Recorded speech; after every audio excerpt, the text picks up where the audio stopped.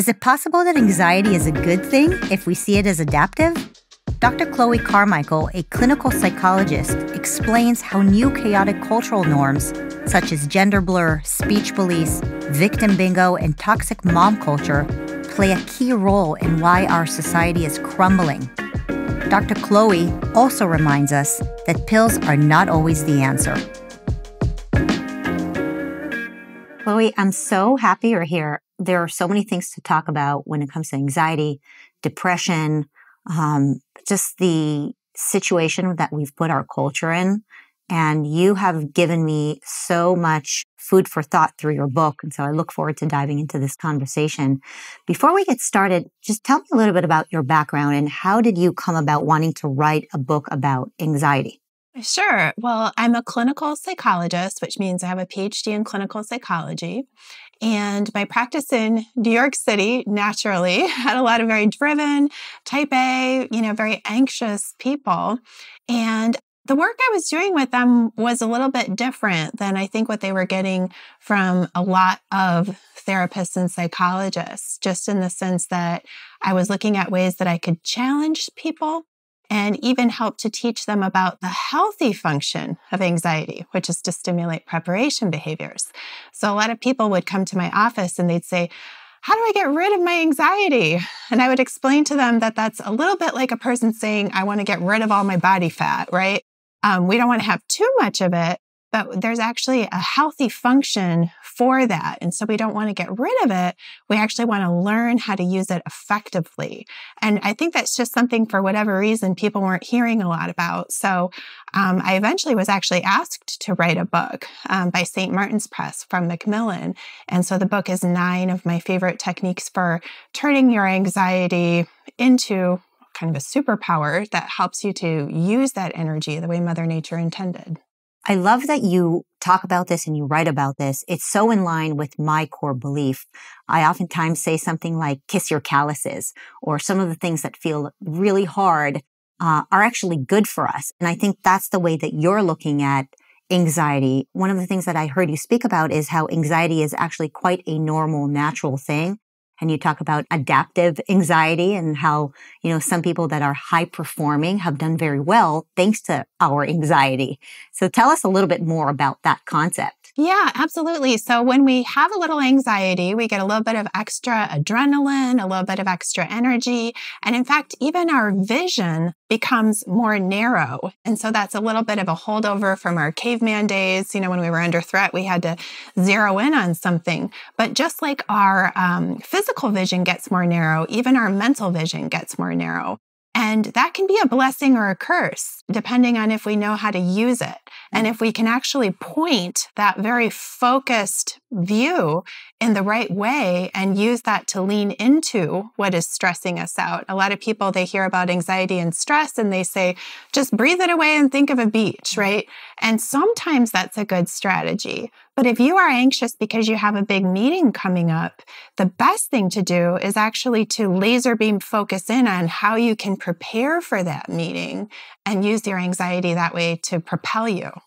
Can you give me an example of how, let's say, young folks, because I think young folks in particular are in this environment that is so anxiety inducing, and we'll talk a little bit why that is.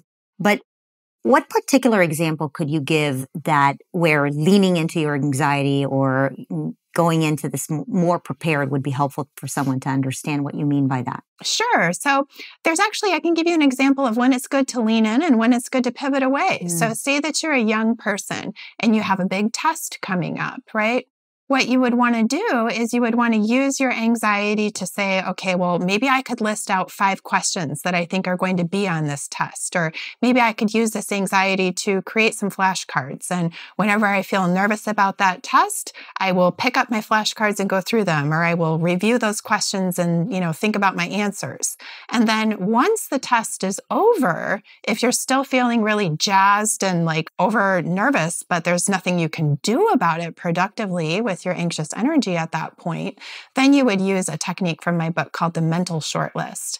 With the mental shortlist, what we do is we think of 5 things in advance. You have to think of them in advance that are going to be better uses of your mental energy than ruminating on a dead-end topic. And then, I mean, your list can be anything from like birthday and holiday shopping to your weekend plans to thinking about your next, test ahead, whatever it is, but you have to write it down in advance because remember, when we get anxious, our vision narrows. And so the mental short list is going to seem really obvious in your calm state of mind, but when you're anxious, it'll be hard to think of those things.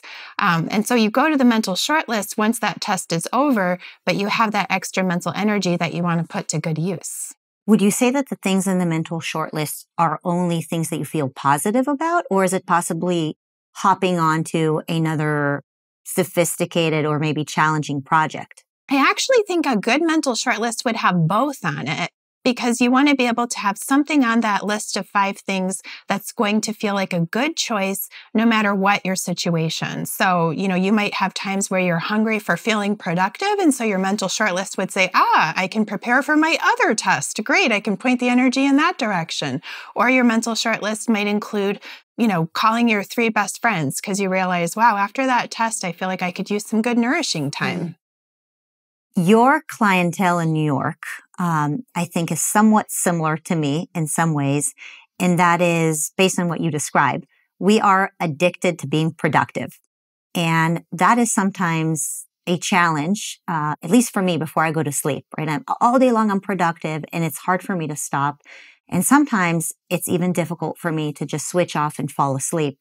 You have developed some tools for people like me who are addicted to being productive. What are those tools? Yeah, well, specifically when it comes to sleep, because you're right, that can be a real challenge when we get addicted to that, dopamine hit that we get when we're productive. And so there's a technique in my book called thought replacement, which is where we have just certain thoughts that we deliberately focus on. And one of those thoughts that can be helpful for someone with racing thoughts at bedtime is the thought, the most productive thing I can do right now is sleep. The most productive thing I can do right now is sleep. And to repeat that to yourself, because it can actually reassure you and give you permission that, in fact, it is a good thing to do. There actually is a productive value. Sleep is one of the foundations of mental health. Another thing I think can be helpful for people at bedtime is actually audiobooks, because they let you close your eyes and it gives your, mental narrative something that it can wrap itself around, which is why sometimes people want to do social media, watch a show. The problem with those things is that you have to keep your eyes open and you're exposing yourself to all these bright lights. Whereas with an audiobook, and I love eye masks where, especially the ones that have a little molded cup so that your eyes can still move for REM sleep. But if you put on an eye mask and listen to an audiobook, even if you are awake, your body is still relaxing and unwinding. And of course, also, prayer, devotion, those kinds of things can also really calm people and soothe people when it's time to go to bed. So a lot of your advice is actually kind of age-old traditional ideas. And I think much of what you've been talking about recently is that some of these new things that are impacting our culture are actually creating a lot of anxiety and problems. One of the things I read that you wrote recently is that mental health is possibly on the rise because of this issue of freedom of speech and lack of freedom of speech. So tell me, how did you come about that thought? I don't know exactly how I came about the thought really, but I noticed that free speech was definitely under attack. And I felt so surprised that free speech was in any way, controversial, that, people were concerned about Elon Musk taking over Twitter and, oh my goodness, free speech. And me, having lived in Manhattan for almost 20 years at that point, I hadn't even really realized how much I had begun to suppress my own speech because, Manhattan can be a very politically correct place. And for me as well, being in academia and, being in sometimes with media, I had almost unconsciously begun to really curtail my own speech.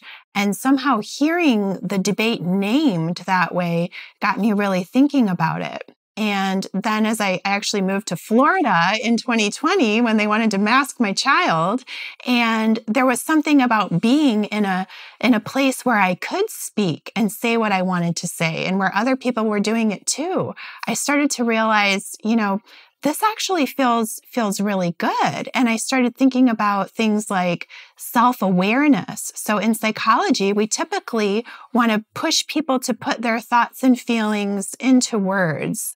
It increases their self-awareness. It increases their problem-solving abilities. There's also social support, which we know in psychology is a protective factor. Now, when people are afraid to speak or say their true feelings, even to their friends, because they're afraid of being canceled, as a psychologist, I think that really degrades social support.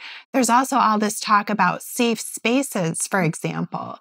Now, I actually think that we have a greater sense of safety being in a safe space when we know what people really think and when we feel that we can share, what we really think. Studies have shown also that when we use words, we actually slow down the amygdala. The amygdala is the part of the brain that responds to fight or flight situations. And it can, sometimes even respond with violence if that's what it thinks is necessary. And psychology studies have shown that talking about feelings and putting them into words actually slows down amygdala activity, and it helps us to think more rationally. So again, why psychologists are not more behind the free speech movement, which would encourage people to talk things through instead of suppressing them and likely increasing that amygdala activity, it's beyond me. Yeah, I'm surprised too. I was just going to ask you that. Every therapist I've ever met said that the way to feel better about things is to talk it through.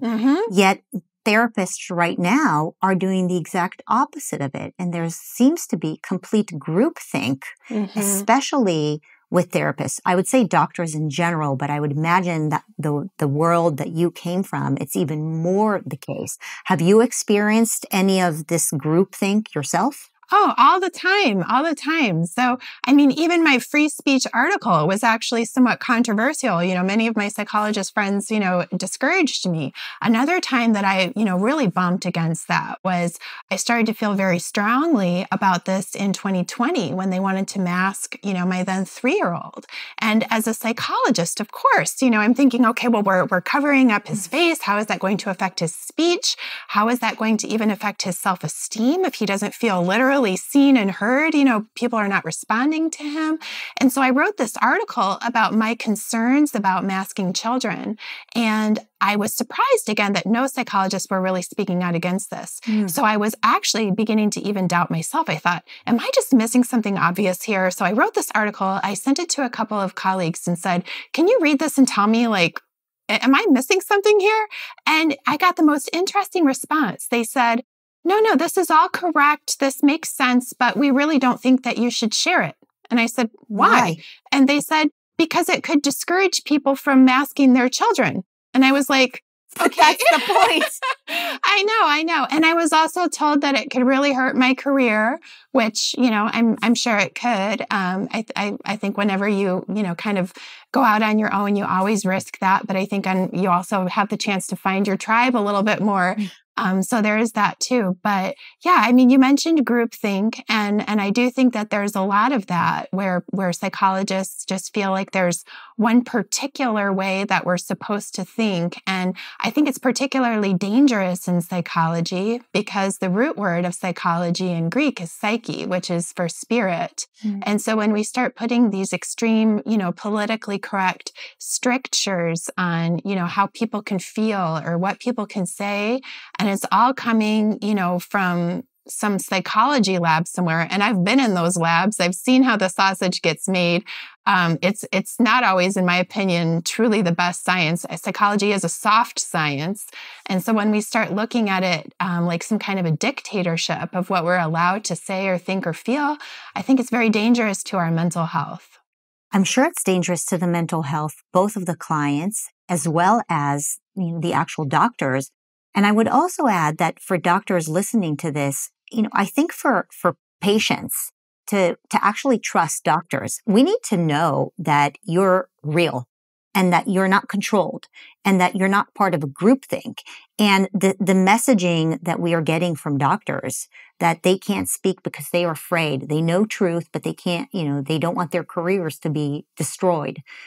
That is ultimately going to impact these doctors because patients like me will not go to doctors who are actually self-censoring, right? I'd much rather go to a doctor like you who's courageous and is willing to put the patients first and willing to put the children first, as opposed to the doctors who know, and they really do know, that masking a 2 or 3 or 4-year-old or anybody is so wrong for their developmental skills. But we know that they are too afraid to say it because they care so much about their career. I just think it's one of the massive disappointments of our time to see what has happened over the last few years when it comes to, doctors in general. And I just applaud you for being courageous. And I know that you've been courageous in other areas, specifically speaking against some of the Me Too / Title IX issue that has really gotten out of hand and hurt many boys.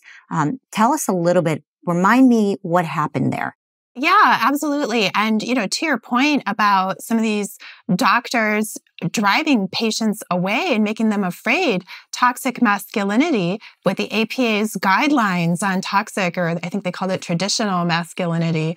I think it's left a lot of men actually not seeking care when they probably need care, for some issue that they're having, because they're afraid of being pathologized just for being a manly man, right? But yeah, there was actually, as you mentioned, there was something that came about as well with the false allegations of sexual misconduct in the Me Too situation, which is another example of groupthink, right? Believe all women? I mean, obviously, that's ridiculous. As a psychologist, of course, we know that women are fully capable of manipulation, of dishonesty. I mean, I don't understand why that would ever be, controversial.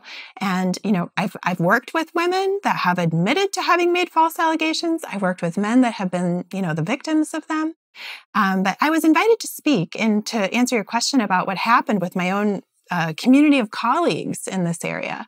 I was invited to speak by Families Advocating for Campus Equality, which is a nonprofit helping young men that have been falsely accused of sexual misconduct.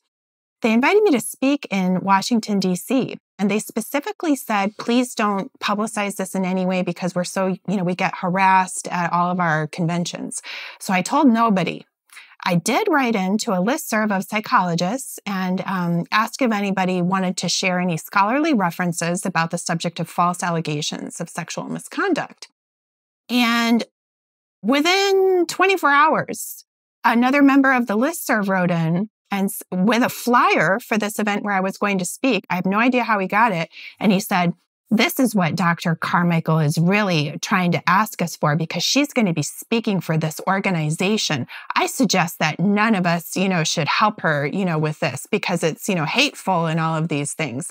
And I was shocked. I mean, that they couldn't even entertain the idea that there could be young men that could be falsely accused of sexual misconduct.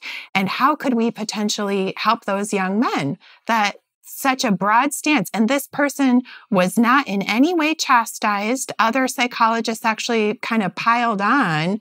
And I was shocked. And so I then went and I did speak. And part of the engagement included sitting with a small group, about 12 young men that had been falsely accused.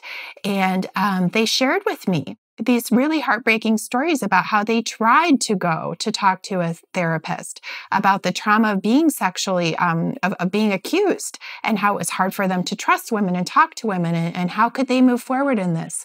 And they said that repeatedly the therapists would accuse them of having actually been guilty, and that the therapists were not helpful to them, that they would essentially re-accuse them, re-traumatize them. And, it made me think, what if a victim of sexual abuse went to a therapist and the therapist said, you know what, I think you asked for it, right? To me, it's the same thing. When you take a young man who's been falsely accused, he's seeking help, and then the therapist says, I think you did it. And all 12 of these men had a similar story. And I then went, maybe foolishly, back to the listserv, to ask if, later if any therapists would be able to take these referrals, because FACE, Families Advocating for Campus Equality, they were really looking for therapists that could help these young men. Therapists are oftentimes very eager for referrals. A lot of them have great therapy skills, but not the best business skills. And they don't, they struggle to get clients sometimes. So I put it out there thinking, oh, well, they'll want to help these clients. Crickets. Crickets. That's just awful. Yeah, it really is. I mean, these boys, Groupthink. it's like they're guilty even when proven innocent. And it really ties into the whole Title IX thing on campuses right now, where these boys are suffering. I mean, and we're not there for them. And I would also say that probably the women are going to suffer from this idea as well of Title IX, because it puts it into the young girl's mind that she's a victim all the time, right? If the boy is always going to victimize, then the girl is always a victim. Absolutely. And of course, it hurts the ability of girls to trust boys and to see them as allies. I mean, when you say Title IX, I'm not even sure exactly, which part of that you mean. Like being Title IX, it's a verb now where, girls can accuse boys of sexual misconduct and the boy gets expelled from school without any, discussion of that. And then he has to come back and basically get tried, by a kangaroo court of a bunch of professors. He doesn't even get to, confront his accuser. And the worst part is that, as you said, the girls are not only seeing themselves as perpetual victims, but they're also learning how to wield that as a weapon. So I've also sat with women that have acknowledged that, they've either have done or have thought about making an allegation against someone, and they've threatened them as well. And I've also talked to men that have been through this, where a woman says, it's almost like the reverse. Like instead of a man saying, sleep with me or I won't promote you, it's like the woman is saying, promote me or else I'm going to accuse you of having harassed me. So in one sense, the women are seeing themselves as perpetual victims, but they're also weaponizing that, which is obviously not good for them. It's not good for the men either. Our society has developed this taboo to support young men. And it's just crazy. It's just crazy. I can't imagine. So I have a nephew who's in college and he's graduating soon. But I remember I had a conversation with him before he went to school. And I said, you better be careful. And it's like we're expecting these 18, 19-year-olds to be almost like their own attorneys. I was like, if you're communicating with a girl and you're not interested in her, make sure you have it in writing that you say that you're not interested, because she can actually accuse you of something. And, everybody's walking around in fear, right? They're walking around in fear of making the wrong move towards a woman, or not making the move towards a woman and then she'll be offended, or walking around in fear of saying the wrong thing because the speech police might come after you. And you talk about anxiety. This can't possibly be good anxiety. This is really bad anxiety. No, yeah. However, what it also arouses in addition to anxiety is anger. And just like there's a healthy function to anxiety, which is to stimulate preparation behaviors. And by the way, that was a perfect example that if he has anxiety about being falsely accused, the preparation behaviors that he can take are maybe to start making sure that he kind of covers himself in that way. But the healthy function of anger is actually to stimulate boundary setting behaviors. So if people are upset and angry about what's happening, say with, some of this Title IX stuff or what's happening in their school board or whatever, the healthy action, the boundary setting action that they can take is to not be silent, is to speak out, is to, get involved, collect some signatures, put that angry energy to its constructive, healthy purpose. We have the Me Too movement on the one side that basically says that women are victims almost at every single turn. And then on the other hand, we have the feminist movement who is saying, well, women or men are basically the exact same thing, right? What is a woman even, right? And so you have these two different opposing statements that neither one of them really makes sense. But how do people reconcile with both of with the word and the language confusion? Yeah, it is a language confusion. And, I'll never understand how it could be construed as feminism to say, that there's no real difference between men and women and that women aren't unique and that we don't deserve our own spaces, and that, it's okay to put a man in a locker room or in a prison, there's situations where you have men who have sexually harmed women and been sent to prison, and then they identify as women and they go into a women's prison. And, how on earth would that be feminism? Right. Or they failed miserably at a given sport and then they decided to identify as a woman and suddenly they're the champions. Right, right. And, it's the same community that is, banging the drum about toxic masculinity that's often, trying to push that type of narrative. And I actually think it's strong men that can stand up for women. Not that women can't stand up for ourselves, but whenever you have a group that's in some kind of trouble, it's really helpful when the surrounding members can step in, right? And so I think that strong men stepping in and saying, oh no, men are not going to go in and, be in those women's spaces. It's very helpful. And so, for example, Ron DeSantis in Florida, he recognized Riley Gaines as the fastest female swimmer. And he made a point to say that even though she lost to Leah Thomas, Ron DeSantis said, look, she's the fastest female swimmer and we're very proud of her. And he gave her some kind of a medal. And I can't help but wonder if that connects now in some way to Riley Gaines's courage and empowerment and willingness to speak out, knowing that she has that kind of support and that kind of backing behind her. I can relate to that. I've had many moments like that where I confronted other people in high positions, men, and I basically said to them, I'm 110 pounds and I'm not afraid of the thought police and you are, and I do think that part of the issue is that we've created such a gender blur that even men don't know what they're expected to do anymore. Obviously, Ron DeSantis is an exception, and I think it's why he's so popular. And there are other men like that. But for the most part, our society has been really robbing ourselves of the true spirit of masculinity. What are your thoughts on that? I mean, how are men going to fare if we constantly attack their masculinity? Right. I mean, even if a man tries to just simply step in and explain something, mansplaining. Yes, he can be accused of mansplaining. And, or if a man says, well, I would like to get married and have a wife and kids, and I'd like to support my wife and kids, I'd like to give my wife the chance to stay home and take care of, be a traditional wife. He's accused of misogyny, right? And so we're undermining, I think, women in that department as well, because then the women feel as if there's something wrong with them or that they have to lash out against a man who wants to provide and protect.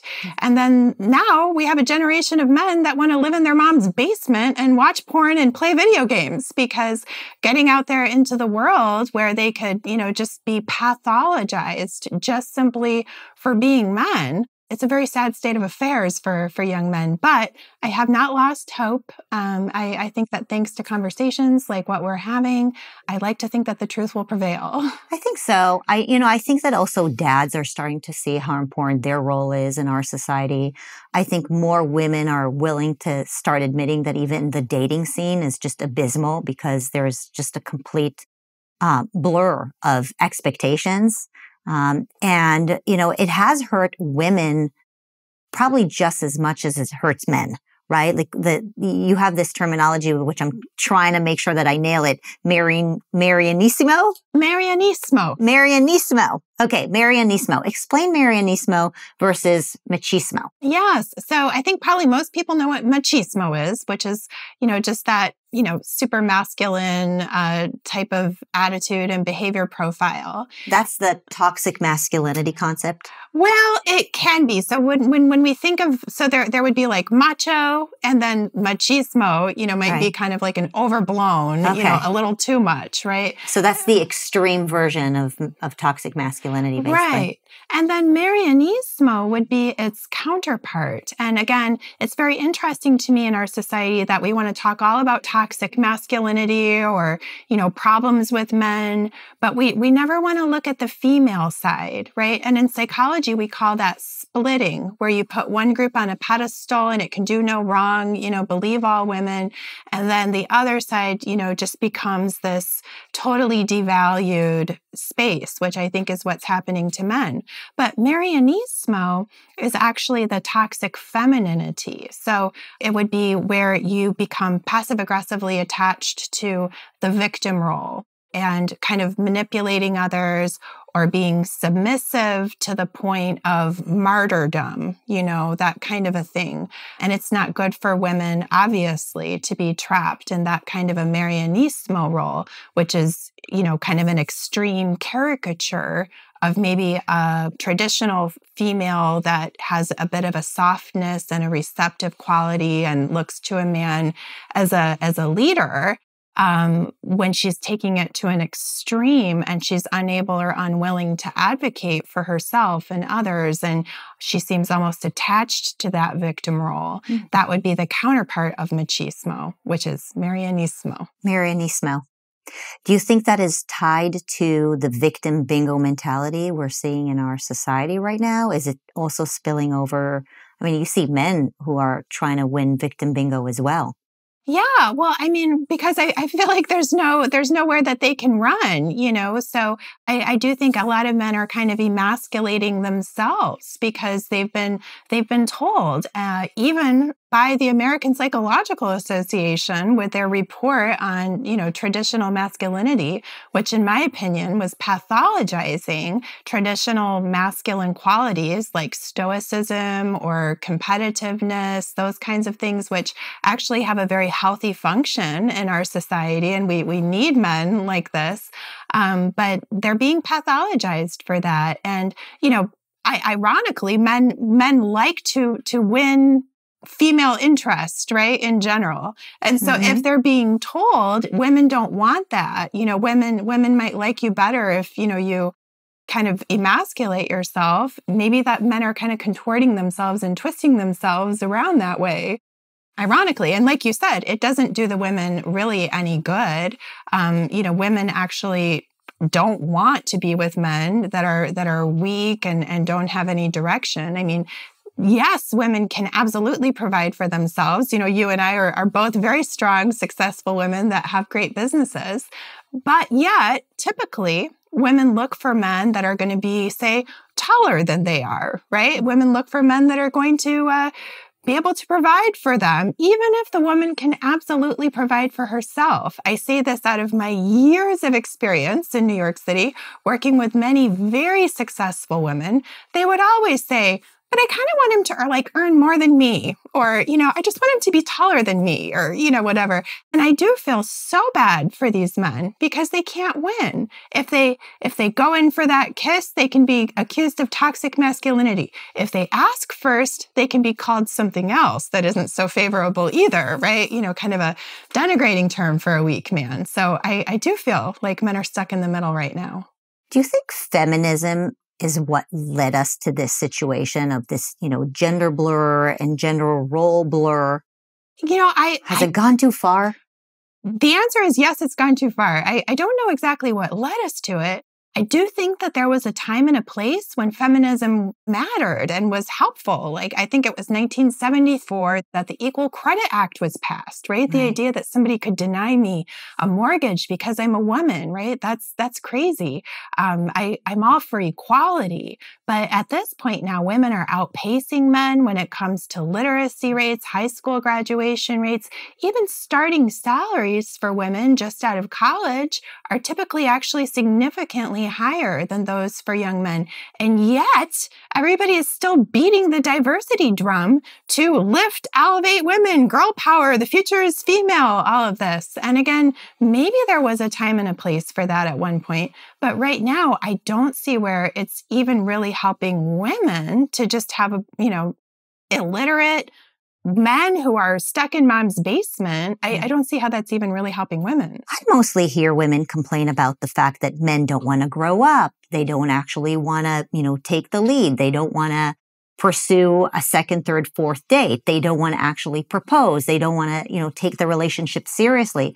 I think that if we are really honest about what women are mostly complaining about, it's the fact that men are becoming less masculine. Mm-hmm. It's pretty ironic. Mm-hmm. It really is, and it's sad because, one of the taboo secrets, that women confess to me sometimes in the office is that they secretly would love to just, be a wife and a mom, but they're not allowed to put that out there. And that by them not being allowed to put that out there, it not only deprives them, but it deprives men of the chance to feel valuable and desirable for saying, I'll give you that opportunity. I'll take care of you. That somehow has become one of the worst things a man could say.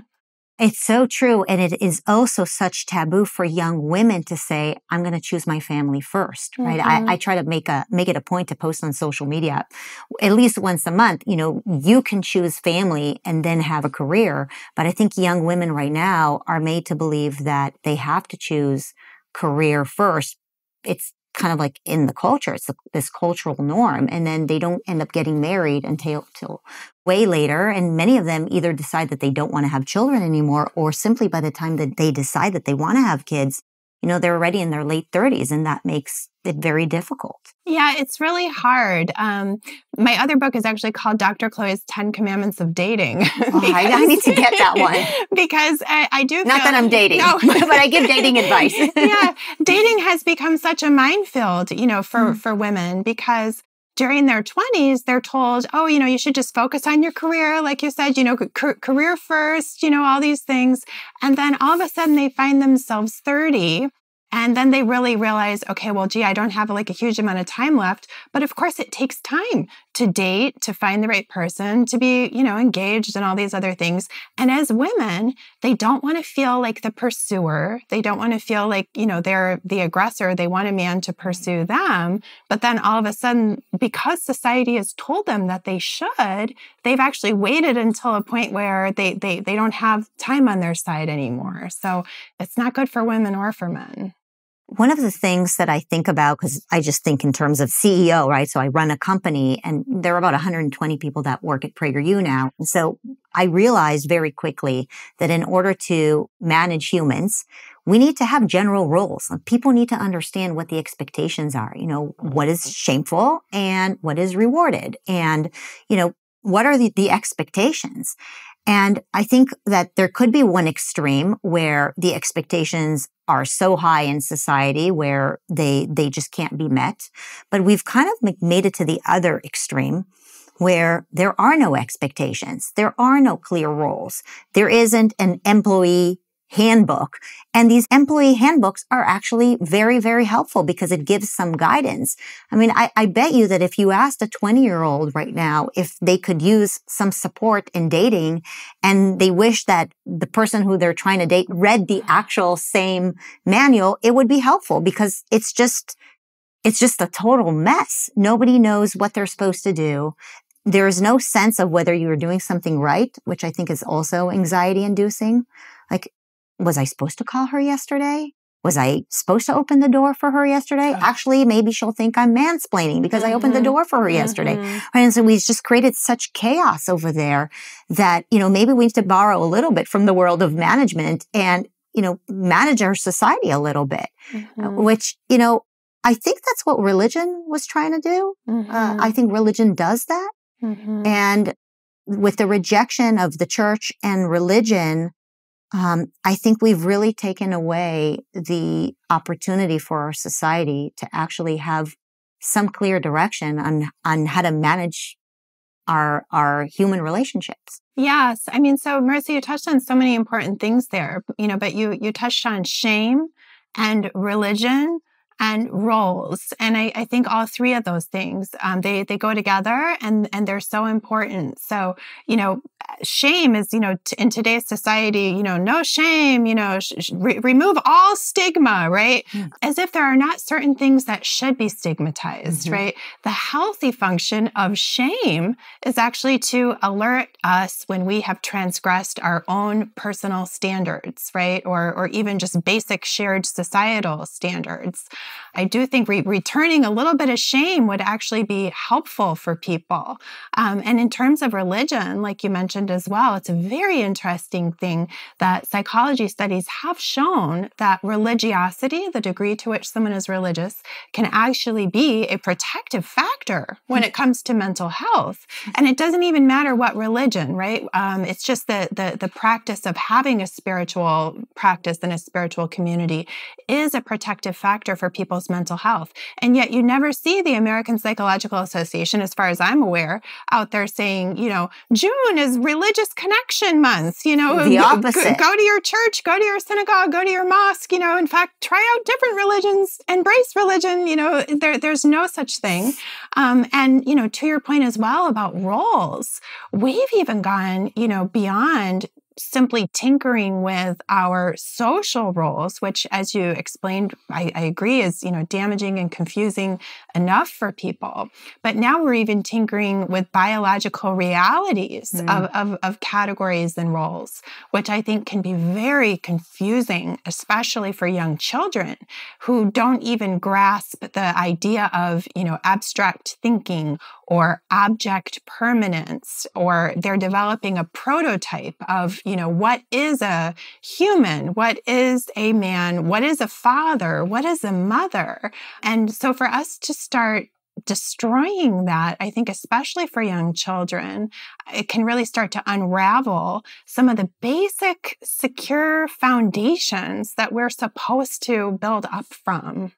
One of the things that religion provides people is meaning and community. And I'd imagine that meaning and community play a very key factor in people's ability to cope with difficult situations. When I spend time with my friends who are dealing with whether it's work-related stuff or family-related stuff, and they're really struggling, I hear people say, well, how are you taking care of yourself? Go take time alone, go on a lone drive, go and hike. I'm sure that's a great thing.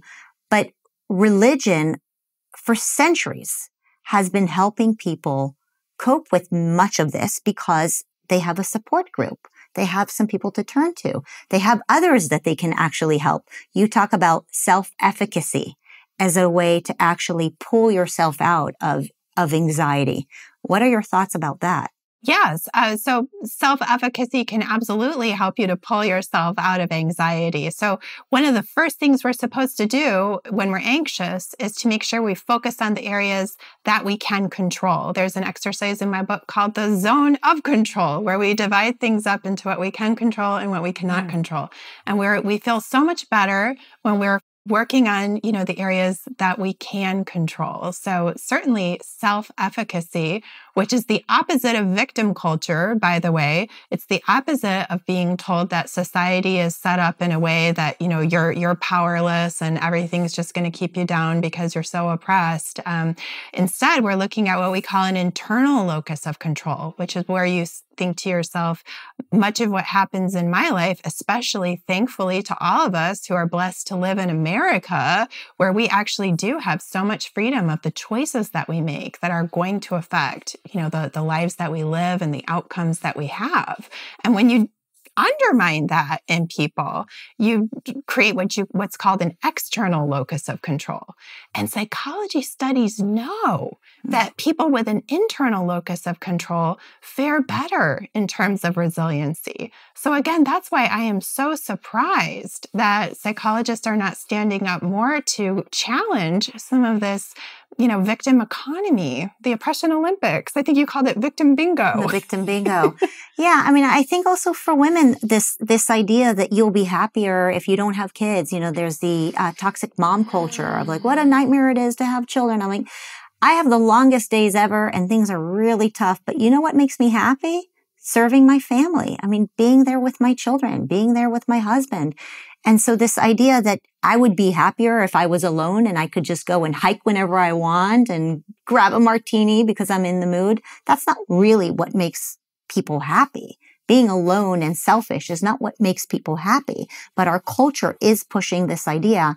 It's not just the culture. I have experienced, even with other clinical psychologists, this whole narrative that as long as you're focused on yourself, as long as you find time to meditate, as long as you find time to go on your own hikes, you will find happiness within yourself.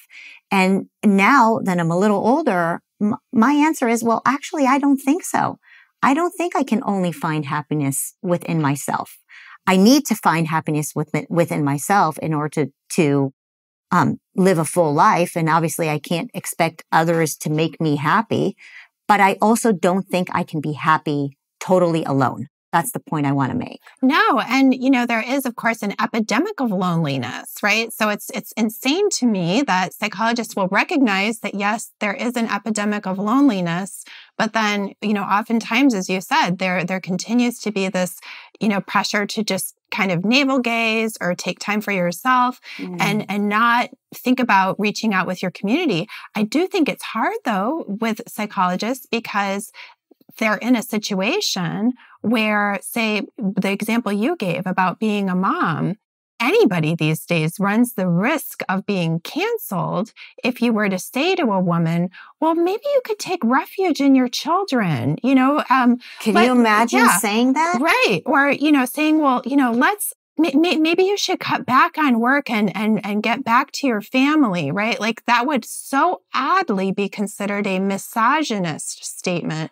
Whereas, I think in fact it could actually be quite the opposite. But we're not celebrating and recognizing women as wives and mothers. We're reducing to birthing people at this point, and really obscuring what that is, or even with abortion, for example, normalizing that to the point whereby devaluing a fetus, you're by extension also devaluing the fact of a mother who's carrying, this life inside of her. And so when women are not in a culture that recognizes them as women or, supports some of the special lights that women bring, I do think it can be hard for women to find support in that kind of a society. I wanted to talk to you because you're an expert on how to turn anxiety into a positive thing. And one of the things I can't help but feel is despair sometimes. And when Dennis and I talk about despair, we both know that it's a sin. The Old Testament talks about how the feeling of despair is actually a sin. When Moses sent the messengers into the land of Canaan to see whether the Israelites can make it into what would later become the land of Israel, the messengers came back with a message of despair, except for two of them who were rewarded for that, Joshua and Caleb. But God was very pissed off. He was very, very upset with the messengers who had this message of despair. And so we learned from this biblical lesson that feeling despair is a sin. And we need to really make sure that we don't harp over that. And I can't help but see a connection between the feeling of despair sometime and anxiety. Absolutely. So when we think of depression, the hallmark of depression is helplessness. And again, remembering that the healthy function of anxiety is to stimulate preparation behaviors. But if you have anxiety and you're in a culture that just, almost celebrates this disorder, and instead of encouraging you to become active and to try to solve your problem, because that would be putting pressure and shaming you, right? Instead, it almost encourages you to just wallow in this anxiety. And when we then are not searching for those preparation behaviors, or because of free speech issues, we can't just have a good heart-to-heart with a friend and engage in problem-solving situations, then we almost do become helpless.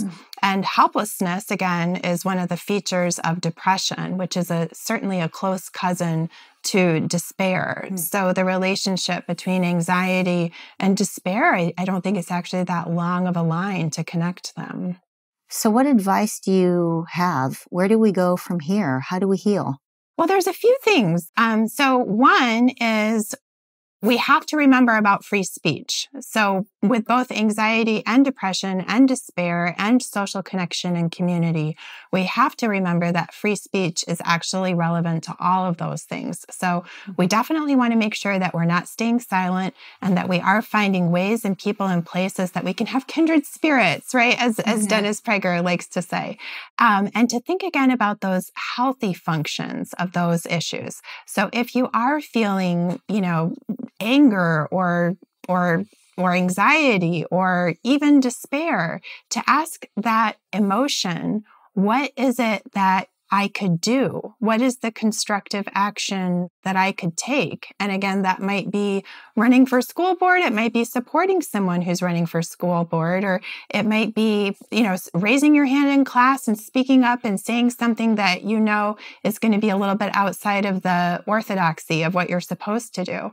But finding ways to stand up for the truth can actually be very invigorating. Yeah, there is healing in being part of the solution. Mm-hmm. Yeah. Mm-hmm. What are your thoughts on medication and anxiety?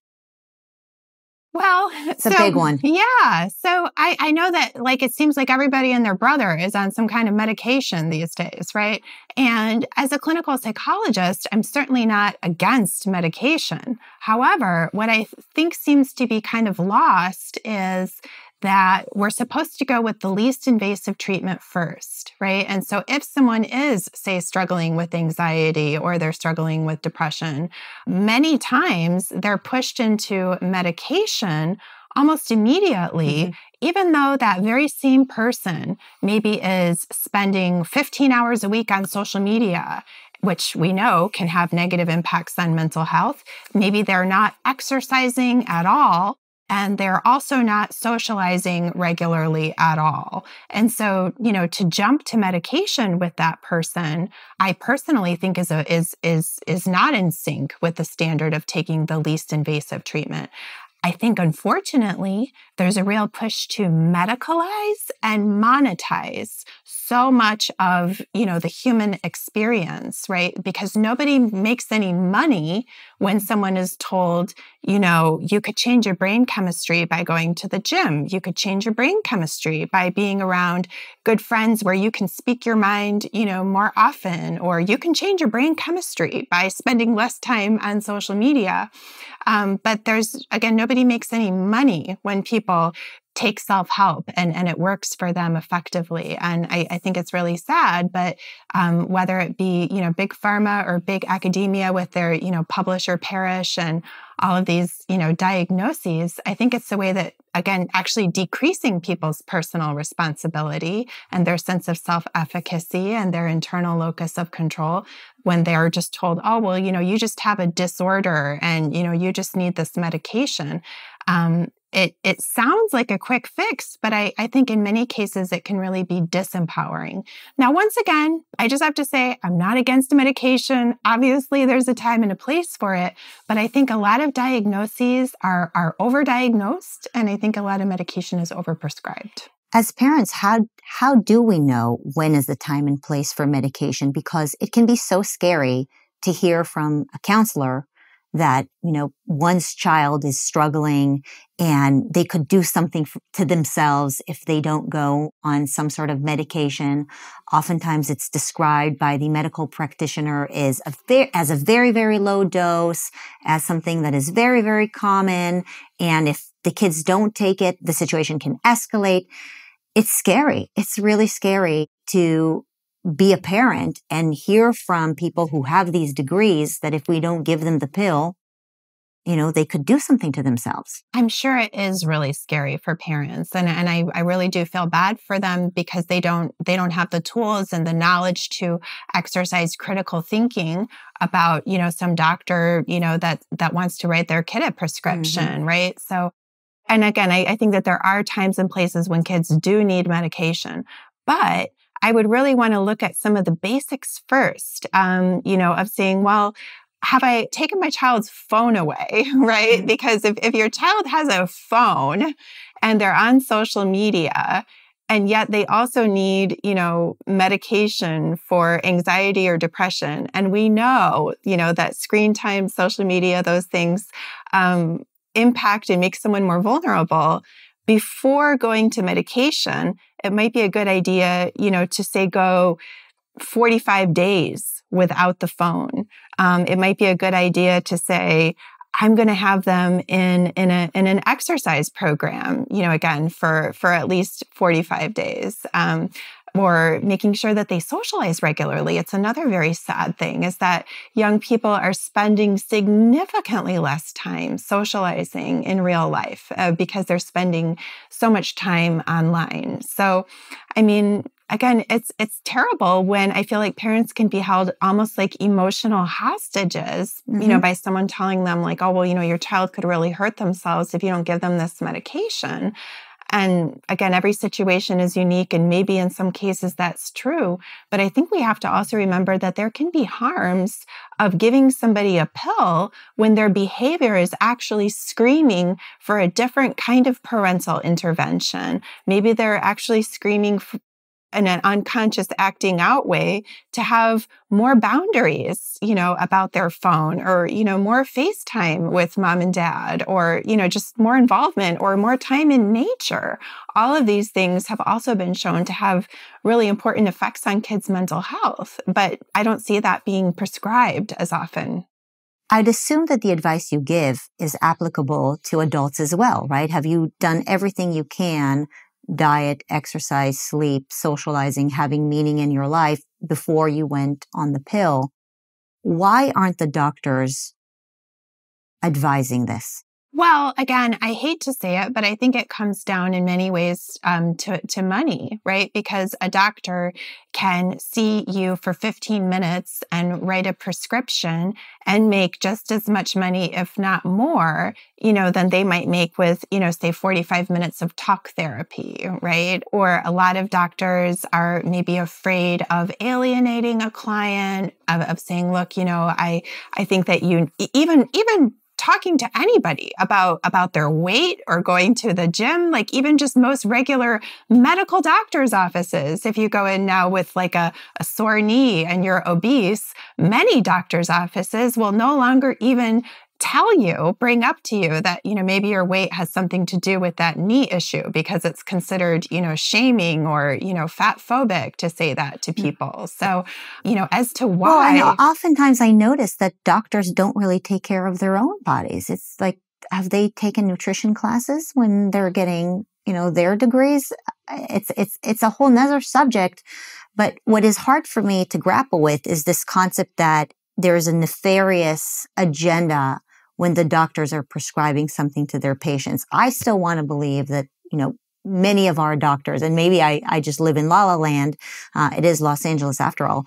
But, I still want to believe that these doctors that we have a relationship with are not trying to make an extra buck on me. Is it possible that they are feeling pressured to just, give us the candy because we're demanding it and we're their client, and the candy is basically whatever that quick fix is? Is that possible? Is it possible that they've been miseducated? All of the above.